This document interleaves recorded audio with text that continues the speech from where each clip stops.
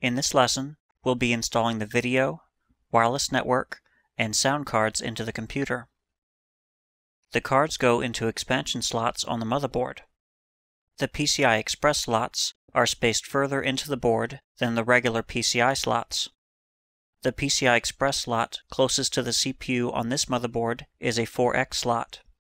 The other three PCI Express slots are 2.0 16X slots. We'll begin by installing the sound card into the 4X slot at the top. It's a 1X card, so it could go into any of the PCI Express slots. First, we need to connect the AAFP cable from the front of the case. The AAFP header is on the bottom of the sound card, and the connector only goes in one way. Before we can add the card, we have to remove the metal plate just inside the back of the case. This plate is held in place by a screw. We'll remove the screw and slide the plate out. On some cases, there is a plastic clip that needs to be pulled back.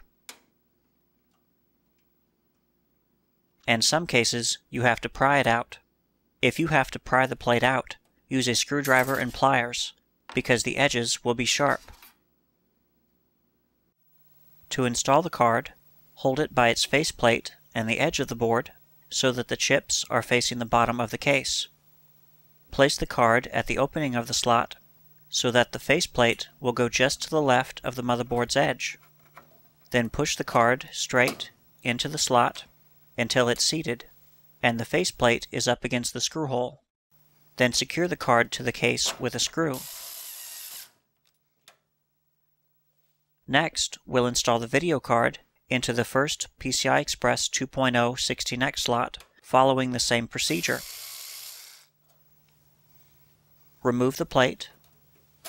Hold the card by its faceplate and the edge of the board so that the heatsink and fan are facing the bottom of the case. Place the card at the opening of the slot so that the faceplate will go just to the left of the motherboard's edge. Then push the card straight into the slot until it's seated and the faceplate is up against the screw hole. Then secure the video card to the case with a screw. If you need to remove the video card, there is a tab at the end of the slot you need to hold down while pulling the card out. We'll hold off on installing the second video card into the second PCI Express 2.0 16X slot until after the system is up and running with Windows installed. We'll connect the power cable to the video card in Lesson 9. We're also installing a PCI wireless network adapter. The procedure for adding a PCI card is the same. Remove the metal plate. Install the card. And secure it with a screw. In the next lesson, we'll connect the cables from the power supply to all of the components.